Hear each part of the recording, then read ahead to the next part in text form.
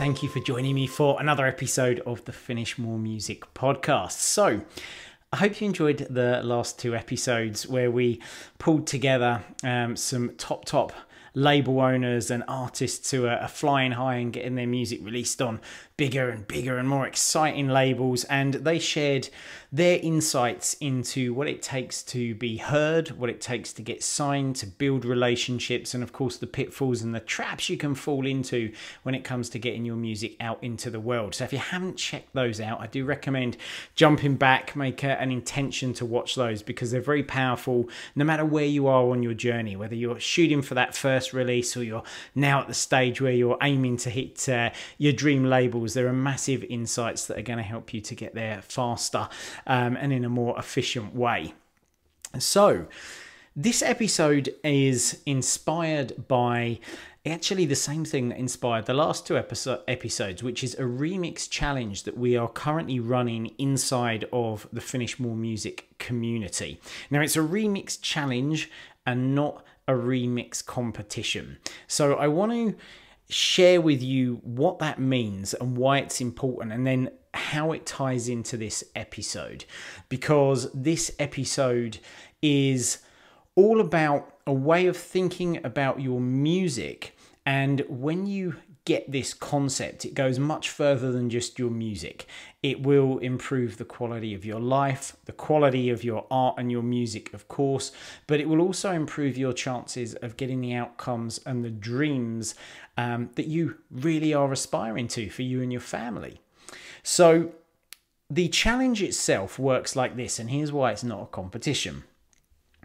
Initially, what we did was we spoke to a fantastic label who have signed one of our members, and with our member, which is Sean, and if you've checked out his podcast with his other half, Amber, which is episode number 173, they produce as Kakur. It's a fantastic episode.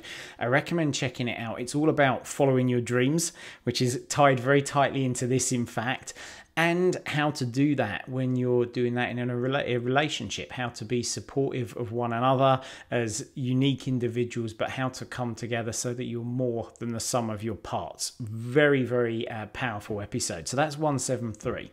So Sean has a release on Manual Music, fantastic piece of music called The Witcher, and we got our heads together with Paul, who runs the label Manual Music, which is again a top label, and he's a fantastic record label owner, exactly the type you want to get in bed with. And that's why I mentioned checking out the previous two podcasts, because you'll hear what it is like to work with a really good label owner who's investing in you and in your future and wants to build a partnership together. And we decided, hey, here's what we're going to do. We'll have a masterclass, which we had a couple of weeks back with Sean, where he really opened up the project that everyone's going to get to remix. And he showed all of the different parts, how it was made, so everyone got an insight into how you go about creating a piece of music at this level and at this quality.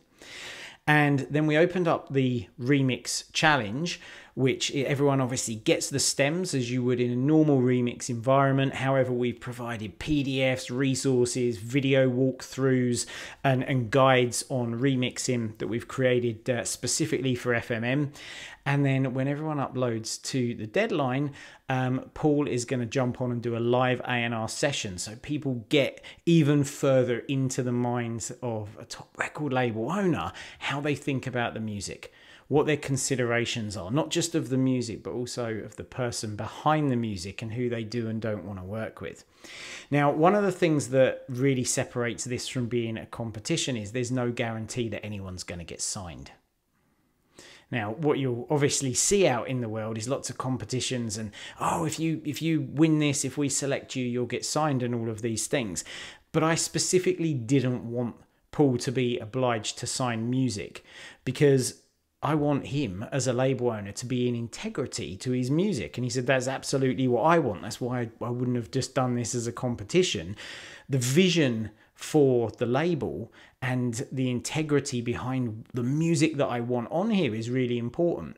And moreover than that, of course, you wouldn't want to sign for a label that's just bringing you on board because you won the competition, because there's no guarantee that actually you're at the quality they would have signed or the taste anyway. No guarantee, therefore, that they're ever going to want to sign anything else. And in fact, I've seen a bunch of competitions where people have won it and then their music's never actually been put out in the world. The label just disappears off because it's not representative of what they really want on the label, and it all sounds like a good idea at the time. So our members now know that if they get signed, they're getting signed by someone who actually does believe in them and their music, and they do have this possibility of really expanding into a future and being mentored and learn with this label owner and all of the exciting things that you would want from a label relationship. So that's how it's very different to a competition. And here's why we designed it in the way that we did, with this opportunity to learn from Sean, to learn from all our masterclasses, to be in a community, contributing to each other's success, and to learning from the A&R side. And the reason is really simple. It isn't a matter of having to achieve the outcome or the goal. It's a matter of who you become as a result of going all in and your pursuit of that goal or outcome. And that's where we're going with this podcast now, because it's a really important distinction to get our head around. And ultimately what we're saying, and this is a great Jim Rohn quote, is happiness isn't contained in what you have. Happiness is contained in who you become, i.e. your state of being. And so being is the subject of this podcast, and I'm going to give you a fair warning on this one. This might be one of those ones that you're going to come back to a few times, because we are going down one of the Keith rabbit holes on this one. But I promise you, if you grasp this concept, it will improve the quality of your art, the quality of your life, and the chances of you living into the dreams and the goals that you really, really want to achieve in your life. So let's start with this word being, because that's what the podcast is centered around. Now, if you look it up, you're going to find it has two meanings, and we're going to dive into both of them. The first meaning of the word being is simply existence. And the second meaning is the nature or essence of a person. And they are both highly, highly relevant to creating art. So I'm going to start with this first one, existence. Now, you may be someone who finds yourself often not existing, but actually being in what I would consider to be a word that's a juxtaposition of being, which is always in a state of becoming. Always in a state of becoming. So you'll know this is you if you find yourself regularly and consistently saying to yourself, oh, when I've got this thing, or when this condition happens in my life, then I'll do this. Then I'll go for this. Or, oh, this thing I've achieved that I really wanted to achieve, it's okay, but it could be better. Or, yes, I hit my goal, but now I really want to hit this goal or that goal. Or, I'll be better next time. Never ever satisfied with where you are now. Never content with where you are now. Never happy now. Your happiness is always predicated on some future event or outcome, and when you get it, you're still not happy because it's not this event, it's that next event, it's that next thing, constantly chasing the next big thing. It's a miserable way to live, and it's a miserable way to create art. And I know about this because this was me for a very, very long time, and it stopped me from resting. I did a podcast on this. I can't remember the number of this, but I realized that I just wasn't resting. I was never satisfied. I was never settled. I was always looking at where we were going, what we were going to become as a team, what the members would become, what I could become. What's the next goal? What's the next thing? What's this? Oh, I've got to get this. I've got to have this thing. Not just material assets, but just the things, the outcomes, the environment. Who you are as a person. It's like, oh, when I get this, then I'll rest. And that moment never, ever comes. Oh, when this thing happens, then I'll invest in myself. It's a classic one. And what this does is it leads to burnout, to stress, of course, to being unsatisfied most of the time, to even when there are moments of success and happiness, to only being in them for a matter of seconds sometimes before it's, oh, what have we got to do now? What am I going to do next? And it's this kind of mentality of being a race driver who never takes a pit stop. And what happens when you never rest, when you never settle into a state of being? Well, eventually the tyres start going down, right? You're eventually going to completely run out of petrol. That's your burnout for you. But you're just going to come to a stop, a massive slowdown and then a stop. And of course, any other race driver who is resting, and if it were you who were resting, you would be going a lot further and you'd be going a lot faster. So this way of being is particularly miserable in life, and it's particularly miserable when we are creating art. Now, being is a juxtaposition of this, as in being in the moment, being fully present. So not worrying about the future. And worrying about the future is a bizarre human trait. As far as we know, it's only humans who do this thing. We worry about the future and our predictions of the future, when in actual fact, the future doesn't exist. It simply isn't a thing, and neither does the past. It's not a thing. There is only now. That's all there can possibly be right now. And you might say, well, hang on a minute, but Keith, that tree will exist tomorrow. Well, who is it existing to? You, right? And you might not exist tomorrow. And as it happens, the tree might not exist tomorrow. It could get hit by lightning or a forest fire or fall into a sinkhole, or you could wander under a bus, or something else. And that might sound really grim. But actually, I spoke about this when I had my hearing loss. That was instant. 1 minute I can hear, and it's everything I've built my life around. I thought at the time, oh my God, what a catastrophe. But then I came into the realization, and I'm not sure if I've mentioned this on the podcast. I'm sure I have. I've recovered fully my hearing now.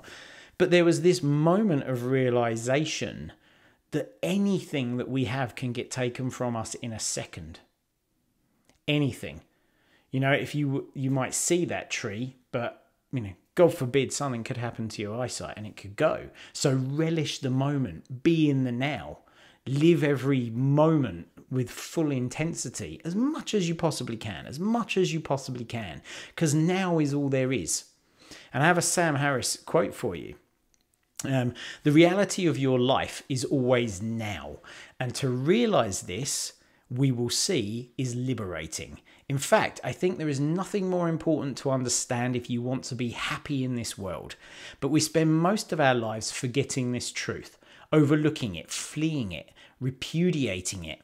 And the horror is that we succeed. We manage to avoid being happy while struggling to become happy. I think that last line's worthy of a repeat, right? We manage to avoid being happy while struggling to become happy and not being in the moment. And here's how this ties into your art. By worrying about what your art will be or should be, you stop it from becoming what it could be. So I'm going to say that again as well, because I know we're kind of going down some pretty deep, what's he talking about, territory here.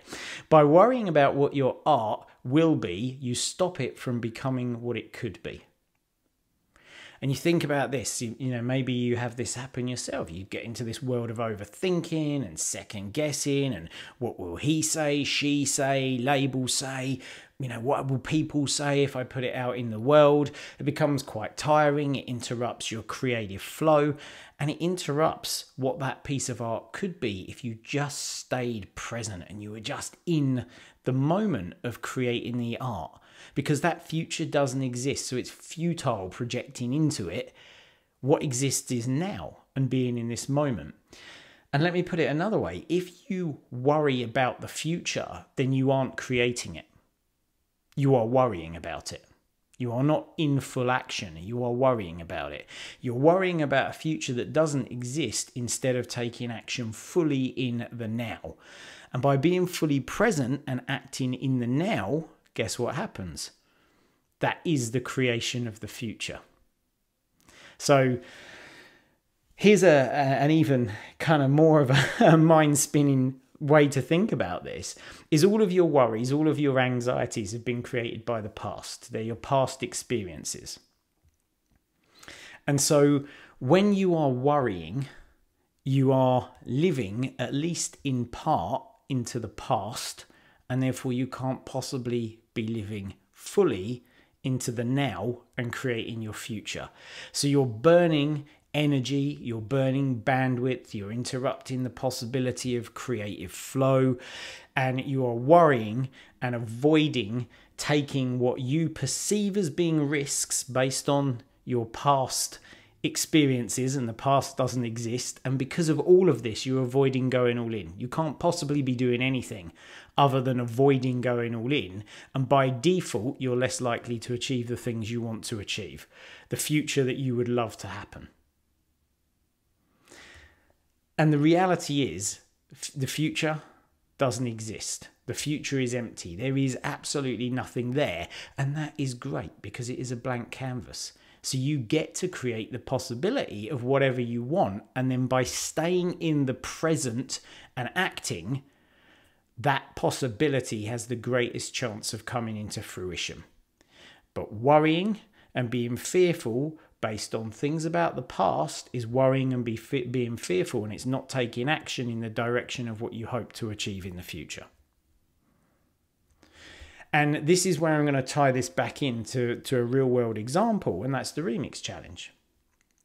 So one of the big things that I really wanted to get across to our members is, don't worry about whether Paul signs your track or doesn't sign your track. It is not a matter of getting signed. It's a matter of being in the moment, expressing yourself, taking fully this opportunity to learn and to grow. And if you do that, you will win, because you will learn and you will grow. And by default, you'll become a person who is more likely to be able to take the opportunity of getting signed in the future. But by avoiding this because you're worried, oh, what might he say, or I might get rejected, which might happen. But by worrying about these things that haven't happened. In fact, I heard this phrase, what was it? Worrying about it going wrong before it goes right, which I thought was a great phrase. Worrying about it going wrong before it goes right. Then you don't even take the opportunity. And so you lose by default. Okay? Now this ties us in really nicely. It's a nice link to that second meaning of being. So the first meaning, which we've just covered, is existence. The second meaning is the nature or essence of a person, as in human being, right? Now, here's how these things are so beautifully linked together. The nature or essence of a person will develop to the degree that you're able to stop worrying about the past and stop worrying about the future. Let me say it again. The nature or essence of a person will develop to the degree that you are able, in fact, we could say the nature or essence of you will develop to the degree that you're able to stop worrying about the past and the future. Whatever it is that you want to achieve, whatever outcome you want, thing you want to have, a dream that you've got, where you want to take your art, who you want to be as a music producer, by being in the now and enjoying what you're doing, by being present, like letting the worries go, be present to the now, be in the now, you're automatically becoming a new version of you. A version of you capable of the achievements and the outcomes you want, whether or not you achieve any specific outcome or goal. Your nature and your essence will grow, and you will be more capable of achieving bigger and more exciting things in your life. Back to the Jim Rohn quote. Happiness is not contained in what you have, it's contained in who you become. Because who you become is more able to achieve the things that you want to achieve, to live in the moment, to be a happy person, and all of these wonderful, wonderful things that we get to experience as human beings. So, looping it right back round again. No guarantee of getting signed in the Remix Challenge. The guarantee is that when our members embrace this wholeheartedly, and they don't worry about getting signed, and they embrace every moment of the challenge and of the art that they're writing, they will become a person more capable of getting signed in the future. So hopefully that's all tied together and I was able to articulate it, because I realise it's a pretty deep subject that we've gone into. You might have been thinking, oh, I wonder what Keith's got to say in the next solo episode. Now you're thinking, oh my gosh, get somebody else in for an interview, will you? But I hope that made sense. As I mentioned, you may want to go through this again, and it doesn't matter if it doesn't make sense. If you just got an inkling of it, or even if your mind's trying to work to compute this stuff, it will have planted a seed that I promise you will grow into something beautiful over time.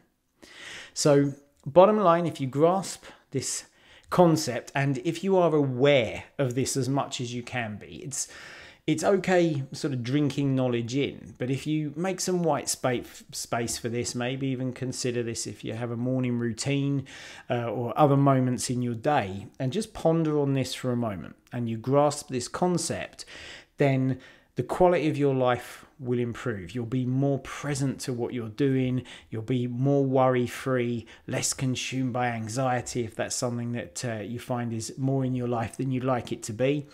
And the quality of your art will improve. You'll be more in creative flow. You'll love what you're doing. You'll hear the sounds. You'll be present to what you're doing, rather than projecting into a future that doesn't exist and worrying about it. And of course, when you're doing that, that's when your best art is going to come through. That's when you have the best chance of achieving the outcomes that you want and the dreams that you want in your life. They'll come into your grasp. All you have to do is set your intentions and be in the now, knowing that your success is inevitable. So I hope you found that useful.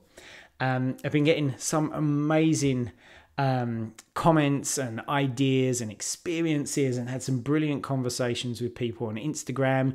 So if you've been sitting on the fence a little bit about that, worrying about the future, or what might happen, how might this be perceived if I write this or say this or send this, remember that doesn't exist. Just be in the now, let all of that stuff go. And if there's something you'd like to say, absolutely, I'd love to hear from you. So it's Instagram at I am Keith Mills. Just ping me a DM. I promise that I will get back to you on it. There's been a little bit of a delay just because we had the move into our new house, but I'm starting to catch up now. So it will be business as usual very, very soon. So please do reach out to me at I am Keith Mills. DM me on Instagram. Show notes, finishmormusic.com/191. The countdown has begun to the big 200. Which is absolutely awesome. Who'd have thunk it when I started this out that we'd be just in the blink of an eye seemingly on the verge of hitting the 200th episode. But I mean, a huge thank you for listening, and if you're a long-term listener, for your support, and if you reach out on the DMs as well. Absolutely love you to bits. So thank you very much, and do stay safe. I hope you enjoyed this show, and until next time, happy music making.